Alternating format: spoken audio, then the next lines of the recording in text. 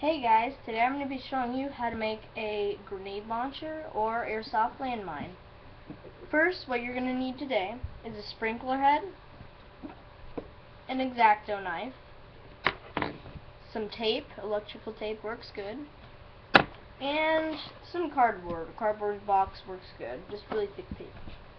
Now, today we're going to start off with the sprinkler head, and you need to unscrew the top right here. And this piece you're going to need to set this off to the side, and you're going to pull this white piece out.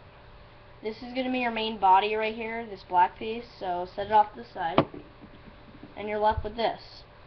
Now all you're going to have to do is unscrew it right here.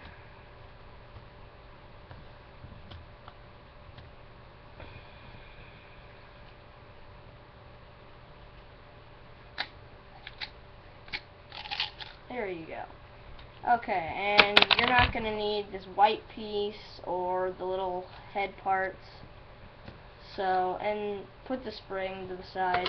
So, this white piece and the other piece right here, just toss that off the side. And you don't need this brown piece also, so throw that away. And you're going to need this right here because it's your barrel stuffer. So, okay, now what we're going to do next is you're going to get your spring here, and you're going to cut out, well, first you're going to put it on the box right here, and then you're going to cut out a circle that fits right around there. And I've already done that, so right here, it's just supposed to fit right on top of it right there. And you're going to tape it onto that, and I've already done that. So, and it should look like this. And be sure that the edges all right here are all folded down. So what you're going to do next is you're going to put your spring here inside of your shaft, and then you're going to get your barrel stuffer right here, and you're going to put it on like this.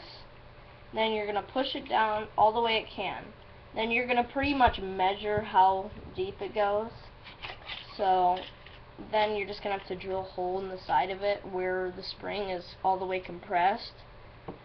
So what you're going to do here is you're going to drill that hole, which I've already done. It's right here, and it's all the way through. So you can put a pin through it, and we're going to need that. So what you do now is you put your spring inside the sprinkler body, and you push it down with the barrel stuffer, and you put your pin all the way through that hole.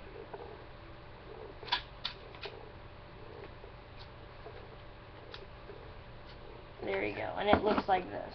So it's compressed all the way down, and this pin is holding it together. Now you're going to find out that when you pull this pin right here, the spring is going to go flying along with the BBs, because all you do is you pour the BBs into right here. So what you're going to need to do is you're going to grab this piece they said to keep, and you're going to screw it on right here. That way it'll prevent it from doing that. And how to make it a claymore is you tie a string to this pin, and be sure it's pretty invisible, and you tie it to a tree after that, and you set this up in the ground. So when someone walks by, it'll pull the string, which will pull the pin, and that'll release the BBs. And if you look, watch, it goes all the way up to the front, and it has definitely really good spread. Just you can pour whatever the amount of BBs you want. So thanks for watching, and rate, comment, and subscribe.